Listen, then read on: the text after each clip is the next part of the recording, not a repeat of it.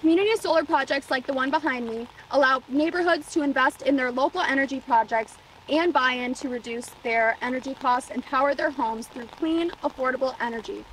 Small-scale solar projects will be a critical part of transitioning our state to 100% clean energy. Our clean energy future is closer than ever.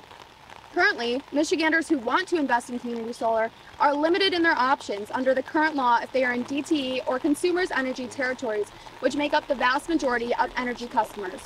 We should be removing barriers to these clean energy options so more Michiganders can lower their energy bills and support clean energy.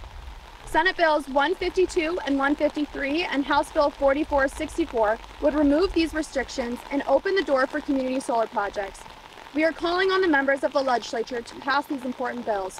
Investing in clean energy, creating good jobs in this growing sector of the economy, lowering energy bills, these are kitchen table issues.